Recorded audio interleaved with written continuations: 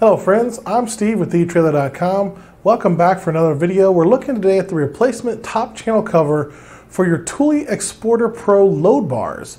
So I threw a picture here above my left shoulder. That's what this replacement rubber channel is going to fit. So it's going inside those load bars there.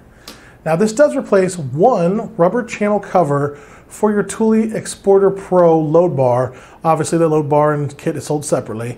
It's going to reduce wind noise with the wind diffuser textured surface here. So it's got this nice textured finish on it. It's going to help cushion your load and offer slip resistance. So these are kind of spongy, but you can kind of see there the end, how it's shaped. It's going to slide right inside of that groove on the track that you have.